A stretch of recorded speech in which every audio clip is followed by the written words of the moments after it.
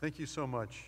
That's a first for me, and I want to thank President Kerwin for asking me to do this and for remembering to bring my speech from my chair over to the podium.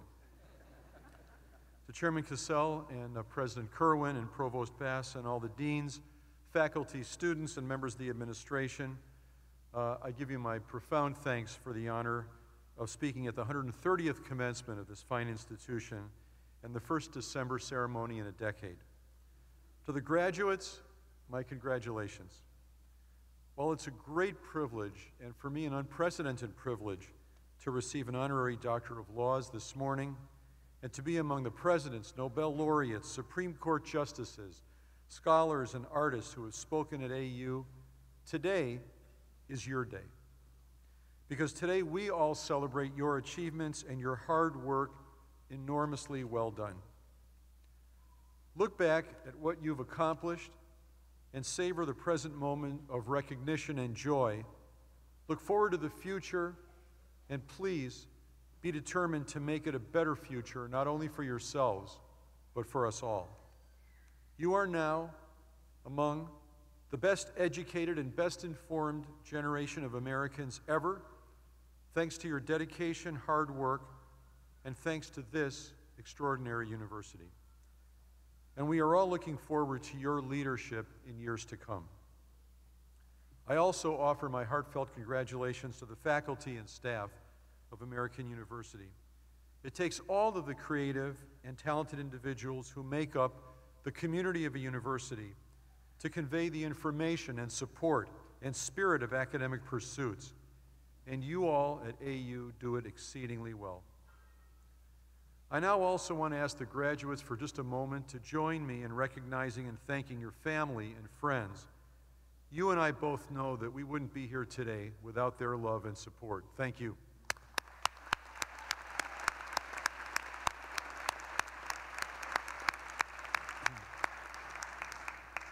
American is one of our nation's most distinguished universities. It consistently ranks in the top echelon of institutions of higher education in the United States, thanks to its first-class faculty and staff. And it is an innovative institution that knows how to capitalize on the many opportunities presented by being in Washington. In a city of government, it is not surprising that American ranks number 5 in the world in institutional impact in the field of public administration. In a city of diplomacy, it is not surprising that American is a top 10 destination for undergraduate international study. In a city of learning and accomplishment, it is not surprising that 15 American university students are currently on Fulbright grants. But more than its academic accomplishments, I believe the values and character of this institution and its students are best reflected in American's ranking as second among mid-sized colleges for producing Peace Corps volunteers, and as the second greenest college in the nation is ranked by the Sierra Club. Just days ago, as we know, the nations of the world came together in Paris to address the perils of climate change and the need to take strong and immediate action. This university has already done so by making such a strong commitment to environmental sustainability, turning this entire campus into the award-winning American University Arboretum and Gardens, and taking every opportunity to turn your facilities greener. And the excellence of the American University is reflected in its distinguished alumni in government. Just a very few examples include District of Columbia Mayor Muriel Bowser. In law, Federal District Court Judge Reggie Walton. In journalism, NPR's Bob Edwards. In the arts, author Ann Beatty. In business and industry, Danaher CEO Stephen Rails. And in philanthropy, Robert Kogod, generous benefactor of the American University Business School, the Arts in Washington, and the Smithsonian Institution. Today, each of you joins that distinguished roster of alumni. At the same time, you are entering an increasingly uncertain and unpredictable world. A world still in the stubborn grip of enormous economic turmoil and a world where our core values are debated on college campuses, on the streets of our cities, and around the globe, as traditional democratic and humanistic ideals seem to be under siege. I am convinced that you graduates are well positioned both to personally succeed and to make a difference in this world. Uncertainty brings opportunity. Your education, your hard work, and your commitment to the values and traditions of this university give you a special opportunity and obligation. Looks good to me.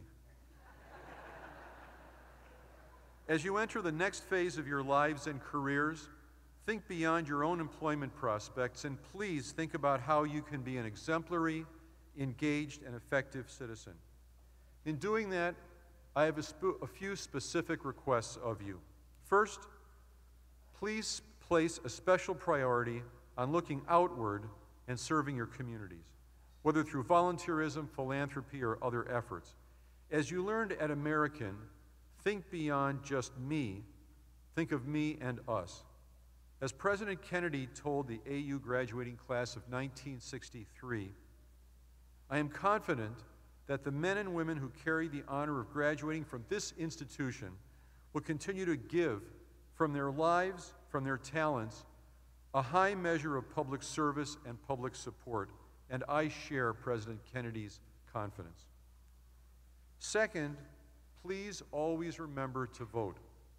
Our nation has thrived on debate, the give and take between ideas and values and opinions, and nowhere is debate more evident and respected than through the ballot box. The American University student body is consistently ranked at or very near the top of those most politically active. You can bring formidable talents, experience, and intellect to these increasingly divisive debates. You already know how important voting is. Your voice needs to be heard. We all will benefit from it. Third, as you enter a troubled world in terms of race relations and other evidence of intolerance, please do your individual part to look beyond your own perspective. From studying at a campus as diverse as Americans, you value diversity along many dimensions. Approach the issues of the day with an open mind to and respect for the views of others. See controversy as an invitation for dialogue and better understanding, and continue to see the other as a neighbor, if not a potential friend. Set the example. In this regard, I am particularly proud that the founding director of the Smithsonian's National Museum of African American History and Culture is Lonnie Bunch, an alumnus of American University. Since the tragic events in Ferguson, New York, Cleveland, and Baltimore, Lonnie has used the convening power of the Smithsonian to demonstrate how sensitive racial issues can be addressed in civil and constructive ways. Our nation looks forward to and has high expectations for the opening of the new museum on the National Mall and at the foot of the Washington Monument next September. Under Lonnie's leadership and with the support of the entire Smithsonian, this museum will deliver on its promise to stimulate dialogue about race and to help foster a spirit of reconciliation and healing. Fourth, please remember that each of us has developed opinions and worldviews based on a complex mix of how we were raised and what our experiences have been, and of course, our formal education. At American, you have had the enormously gratifying experience of being taught by distinguished faculty from the entire range of scholarly disciplines. Equally important is what you have learned outside the lecture hall from other students, staff, the residents of Washington, and so many others whom you've met here. While your diploma officially acknowledges your American University education, this commencement, in the company of your fellow students and friends and family, is an acknowledgement no less important than your diploma of your American University experience. Cherish both. Use both. And finally, you've had the opportunity to learn, discover, create, and contribute with the guidance and support of highly skilled university staff and under the mentorship of professors who care deeply about your success and who will continue to have an impact upon your lives.